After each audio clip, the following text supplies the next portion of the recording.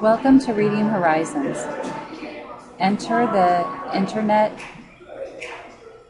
and go to the internet URL location. Type in www.readinghorizonsonline.com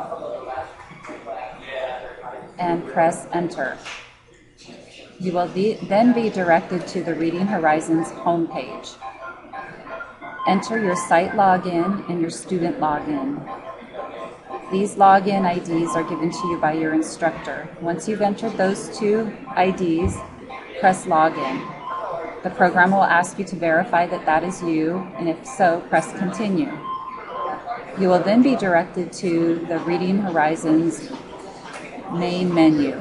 You'll see Lessons, Vocabulary, and Library.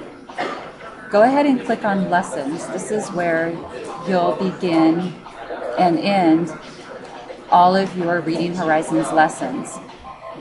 This shows you the lessons for Chapter 1. You'll see you have 14 lessons, lessons 1 through 14. In each of the lessons, you'll also be asked to complete some vocabulary. This section of each lesson helps you strengthen existing vocabulary or new vocabulary.